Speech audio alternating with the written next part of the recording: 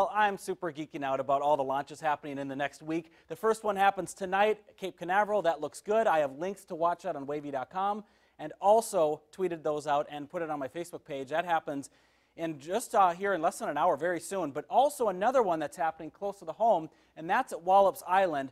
And this is a visibility map as we look ahead into next Wednesday. At 4:46 is when the launch is scheduled right now. This is an Antares rocket, so smaller than the one that's launching tonight from Florida, but still one we can easily see.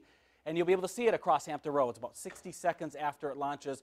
I'll keep this image available, and I'll show it to you again once we get closer to that launch. But that's next Wednesday, and I'll show you on the 7-day. The weather looks perfect that day, too. So may want to take a road trip